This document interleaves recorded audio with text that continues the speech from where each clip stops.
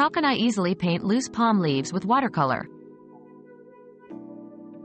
Watercolor is a versatile medium, perfect for capturing the breezy beauty of palm leaves. To paint loose palm leaves easily, start by wetting your paper with clean water. Choose a vibrant green shade and allow it to spread naturally on the wet surface. Use the tip of your brush to sketch out the spine and fronds, letting the color flow freely. Experiment with pressure. Light strokes for thin fronds, and firmer pressure for bolder ones. Remember, it's a #shorts video technique, so embrace the spontaneity and enjoy the process. #how to paint easy #watercolor artist.